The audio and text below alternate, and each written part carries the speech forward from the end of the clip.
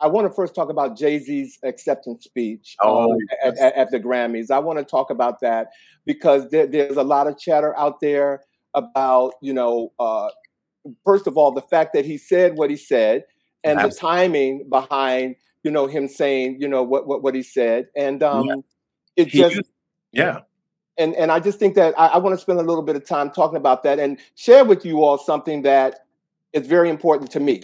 I don't think that what he said was solely about Beyonce. It was bigger than his wife, not being honored or receiving Album of the Year, because the last time a Black woman won Album of the Year was 25 years ago when Lauryn Hill won it for the Miseducation of Lauryn Hill. And there's only been 12 Black people who have won Album of the Year in the whole history of the Grammys. And before John Baptiste won it in 2022, the last time a Black person won Album of the Year was Herbie Hancock in 2008. So, I mean, for me, I'm looking at all this going, like you said, the metrics. You mean to tell me, and this, only 12 people out of all the years that they've been doing this, it's something wrong, especially with people who have won multiple awards like his wife. So that's just my spiel on it. I think it's bigger. I think that a message needs to be sent to the Academy to start thinking differently, and I think that was his way of bringing that to life. I do think there's a matrix to it, but I do think that he was also really speaking directly about his wife. Now, remember, he was being honored with the Dr. Dre Global Impact Award. So he was being honored. And as he stood there with his daughter, Blue Ivy, by his side, he mentioned, and I have his quote here, think about that. Most Grammys never won Album of the Year. And he was specifically talking about the fact that his wife, our beloved Beyonce, has won more Grammys than anyone. She's won 32 Grammys. And never been given the Album of the Year award. He went on to say, some of you may get robbed. Some of you don't belong in the category. And then he said, when I get nervous, I tell the truth.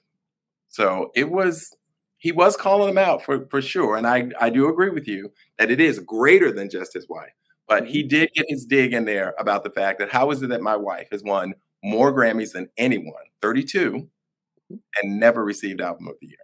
Well, yeah. I mean, I got to say something about this. First of all, awards, you guys ask why I don't watch award ceremonies. One, it's because they're more political than they are really about awarding people who deserve certain things, first of all.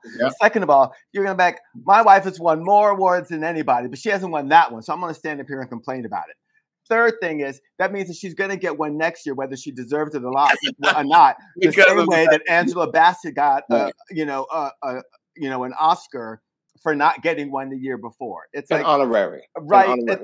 She still got one. And it was like, okay, well, you want one here. We're just going to keep handing them out. The last thing I want to say on this is it's something that came up when, as I was doing theater. It's like, if you're going to believe the critics when they say something good, you got to believe them when they say something bad. It's like, come on, it's an award. Ain't nobody snubbed when you ain't got, a nomination or you don't get an award. It's like the people, and there's a lot of people who say this is where we want to give it, whatever their inclinations are, you didn't get one. When Harvey Fierstein changed the game by like promoting and saying, hey, for your consideration, which is why we see those things everywhere during award ceremonies, it's like everyone's just trying to jockey for position so that they can parlay that into more money. Make good music, make good movies, do a good job, and let that be your reward. Well, I mean, on that piece, I'm going to go, he said. Okay, and he said. I'm